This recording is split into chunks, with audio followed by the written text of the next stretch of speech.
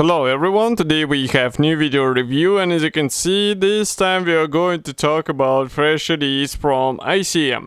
So this is a 148 scale release, and I guess it will be familiar to some of you because we reviewed the previous version of this unusual aircraft. You can find video review on our YouTube channel, but today we have a BQM-34A. It's also a Firebee with a trailer, but as you can see we have a slightly different nose part, and that's actually the final, let's say, version of this kit, so it means you will get exactly the same stuff as what you'll see in this video review, and we are going to open it together and check what is actually supplied in this nice box.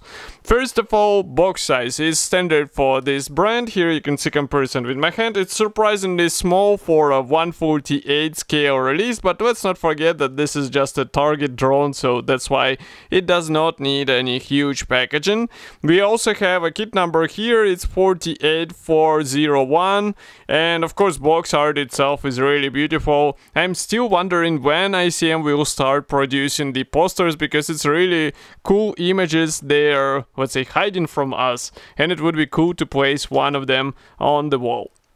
Next, on the side here we have some information about the kit. So of course it's an unassembled plastic kit. There are 34 plastic parts, and of course you will need glue and paint in order to assemble everything together. Here you can see the sidewall, and here we have 4 marking options included inside, so it is quite a good choice for a 148 scale set, even though 3 out of 4 are finished in a orange color. But let's not forget that this is a traditional color choice for a target drone in US aircraft, and that's why there is no surprise in that. But white aircraft is really unusual in my opinion. And as for the packaging, we also have everything sealed with the tape, so I'm going to cut through it and we will check everything together. In the meantime, I can also remind you that you can support us with a small donation. It's quite easy thing to do because we have a special donate button or support DSV button on our website. It's a big red button, so it will be easy to find, and of course it's done via PayPal, so it should be safe, quick, and you will be the one defining how much we will get for a new kit, or maybe for new photo and video equipment, who knows. And of course, you saw that some members are supporting us, for example Nikki or Johan, and I'm really glad for this because it helps us to grow, it helps us to get some new interesting models which we were not able to get before. By the way, here you can see the we have the color printed top lid, and then we have sturdy white cardboard box. It actually protects everything inside, and if I open it, here is what we have inside. So all parts are packed into the same plastic bag. We also have assembly manual folded in half because it's printed in a large format. But I'm going to open the plastic bag first. And straight away I can say that there are no clear parts whatsoever. Some modders will be happy to hear this because it will save you some time from masking or cutting masks or searching for some templates. And here we start with the smallest gray plastic sprue in this kit. So if I zoom in here, you can see that we have parts for the special trailer, which will be actually used in order to display this target drone, because otherwise it will be just wobbling from side to side.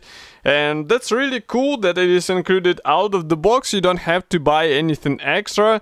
And I think with careful painting and weathering, you will get a really convincing stand, if we can call it so, for your model. Here, by the way, you can check these parts from the opposite side. So road wheels, they have these special guiding elements. There is a raised tab, as you can see, so it will be easy to align them together, and I can show them from the opposite side. So they look more or less okay for out of the box build. We also have some rivets on the supports, so everything looks great in my opinion.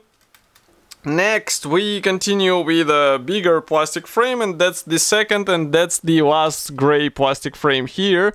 And as you can guess, we have almost all parts for the drone itself.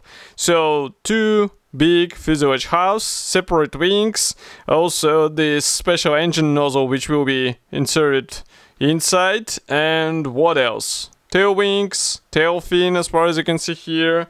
So we can zoom in so that you can check everything closer. And first of all, note that attachment points are really thin. Next, here on the fuselage half, for example, you can see really nice panel lines and rivets, which should look even better after some careful painting and weathering. The same applies to wing parts and tail wings. Note that, for example, this frontal air intake section is molded as a single piece part, which is really cool because you won't have any gaps in this area.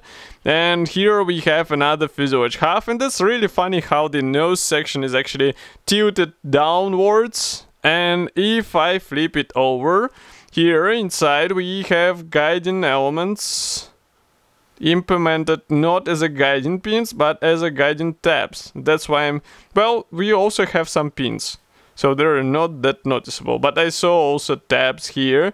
And overall, well, it is easy to guess that there are nothing to place inside, so that's why they're empty inside. And that's also something what will attract some modelers, because you don't have to waste your time trying to, let's say, paint something inside, paint some cockpit parts, etc, etc. You just focus on the external marking. And that's really cool because it might speed up the whole assembly process and give you an interesting model as a result. Next, we continue with decals. And for the decals, we have a small decal sheet. All symbols for 4 marking options are printed here. And printing quality is really nice, even though it's traditionally not mentioned where it was printed. But there is nothing to worry about. ICM decals are easy to work with, so I don't think you will have any issues whatsoever. And next we continue with the assembly manual. So if I zoom out a bit more, here we have a classic color printed brochure with a short history note on the cover. Next we have parts map, and note that even some parts won't be used. That's really surprising. We have cardboard piece here. So, assembly process starts with an engine, and you have to assemble it out of 2 halves and then insert between fuselage halves. And note that you have to cut the tail fin for the marking option number 4. We also have the top section of the fuselage molded separately, which is also quite a handy feature because you won't have any gaps in this area. Next we continue with wing installation and also some tail surfaces, and then we start working on the special trailer for this aircraft. As you can see, it should be assembled out of several parts, but it's quite an easy process, so I don't think you'll encounter any issues. Next we continue with the first marking option. It's a US Navy aircraft, and second and third marking option, they come also from US Navy, and this one is from US Air Force, obviously because it's written on the fuselage.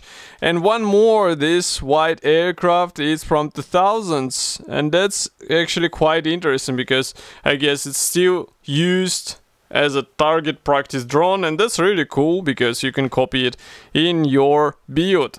As for the whole kit, it should be already available. You can get it, for example, in Modelimex webshop, and of course I will be happy to hear your opinion about such a list. Do not forget to write it here in the comment section below. If you like this video, press the like button, subscribe to our YouTube channel, and I will see you in the next video review as usual. Thank you for joining me today, and bye!